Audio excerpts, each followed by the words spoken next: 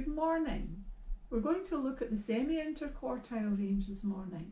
Now the semi-interquartile range this morning involves firstly finding the quartiles, and that's what yesterday's exercise was all about. So to find the semi-interquartile range, we use the formula that's on the board.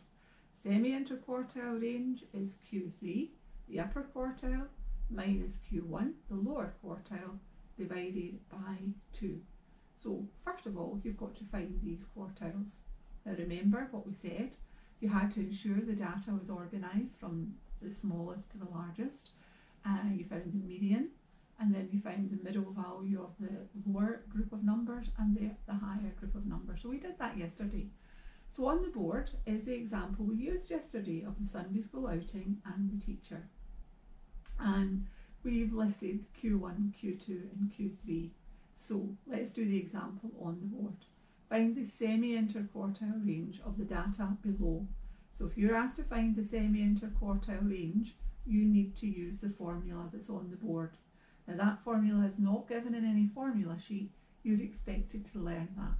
So you need to know the semi-interquartile range is Q3 minus Q1 over 2. So we're asked find the semi-interquartile range, so we start by using that formula. Semi-interquartile range is equal to Q3 minus Q1 all over 2. Now we've done the prep part of that, we've found the quartiles. So if we put that into the formula, that would be Q3 is 10 minus Q1, 7, divided by 2, 3 over 2. So the semi-interquartile range, 3 divided by 2 is 1.5. Now it's another way of looking at the spread of data, and because it involves more than there's the n pieces as a range does, it's another way, using more of the information in the question.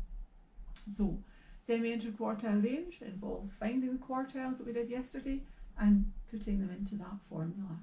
So your task today is going to be to calculate the semi-interquartile range, and you'll find that exercise on page 108 of your textbook, exercise 11.3.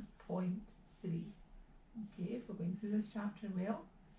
As always, set your working out the way that I have on the board and check your answers the same as you would in class, and if you have any difficulty whatsoever, you get in touch and I'll help you. Okay, thank you very much, and again, keep working hard.